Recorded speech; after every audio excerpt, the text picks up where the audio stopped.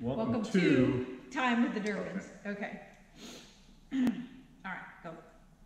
Hello everyone, I'm Mark. I'm Diane. And welcome to Time with the Durbins. This is our first YouTube video. As you can see, we're struggling a little bit. Hello everyone, I'm Mark. I'm Diane. And welcome to Time with the Durbins. We created this YouTube channel to share some of our life experiences. We've been very fortunate over the last 40 years to have had a lot of different opportunities to learn different fields, anywhere from metalworking to woodworking to construction, landscaping, vehicle repair, vehicle restoring. And our goal is to create a channel that we're able to share the knowledge that we've learned over the years in different aspects, and hopefully we can make it educational for everybody and also entertaining. So to start out with, we'd like to just give you a brief tour of some of our equipment, and then in the future we'll have videos that will be more in depth about the equipment we have, and also projects that we'll be creating and completing using the equipment that we have. So let's go to the tour.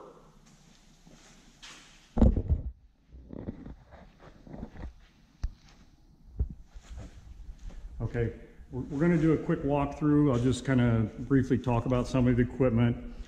Of course, I was a machinist most of my life, so I'm very familiar with metalworking and stuff. And in our shop we have now, I have a vertical mill.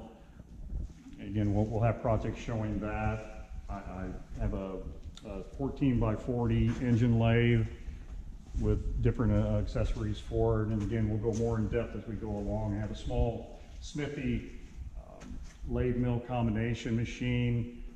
It's good for little projects. I don't use it a whole lot, but it does come in handy sometimes as a machine for secondary operations. And of course, all the little support equipment you have with the machinery, all the fixturing and tooling required to run each machine. And again, over time, we'll cover more and more of that. We have some projects that we kind of have already started. One of them in particular is we purchased this go-kart at a yard sale a couple weeks ago. We bought it for our 9-year-old grandson, and it was pretty rough. You can see it's all in pieces right now. It actually had an electric motor on it originally. We're going to convert it over to a gas motor. We've got to do a little bit of repair. You can see on the frame where some of it's rusted away. We're going to have to replace some of that, plus we're going to have to add plates for the new gas motor and everything. So there's going to be quite a bit of modifying on this, along with just rebuilding, and then we'll go through the whole process of painting, and hopefully you'll get to see it run in a short amount of time. We have a horizontal bandsaw to cut our materials. We have a little bit of stock on hand, not a whole lot, but it's amazing what you can make do with what you have. Of course, we have, lawn equipment, a shear, a finger brake. We have sandblast capability. We have a small powder coating oven that we do some powder coating with, and again, I'm hoping we'll be able to cover that in future episodes.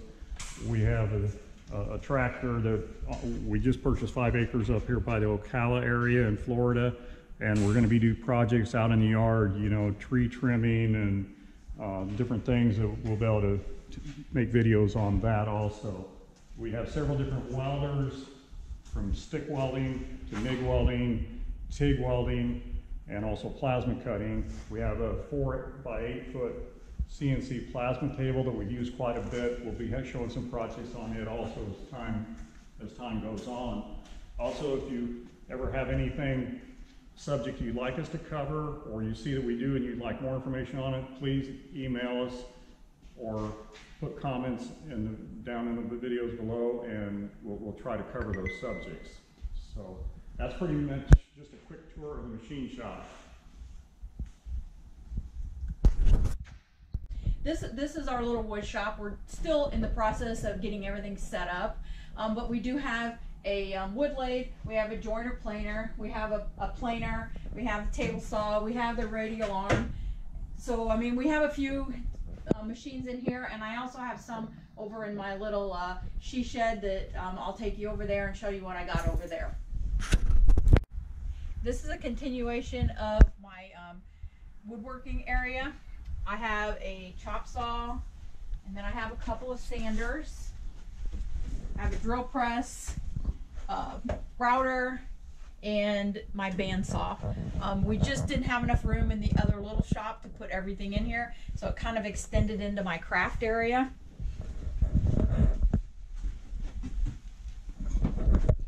And here I have my tumbling items.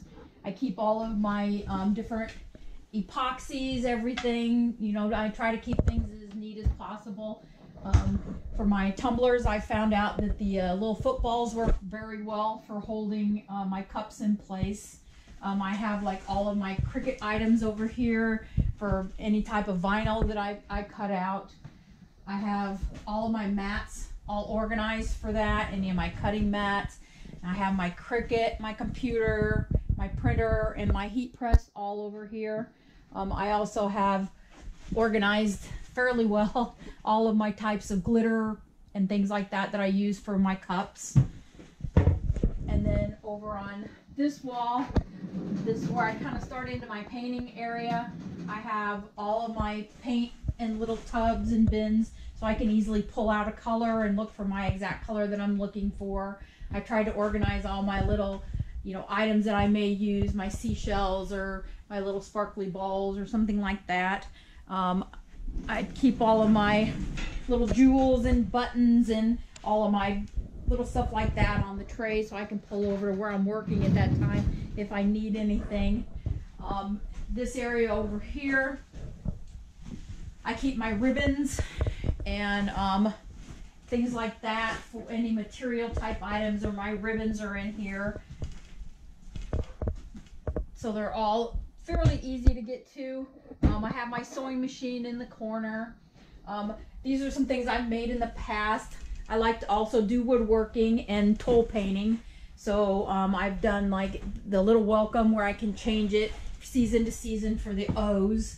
And then my little Frankie is one of my favorite ones, hanging on the wall over there. That I like to, he's one of my favorite ones. I always keep him hanging up because he always makes me smile. And then I've also done stuff with welding, with just nuts and bolts and random pieces of material. That's just something else I enjoy doing.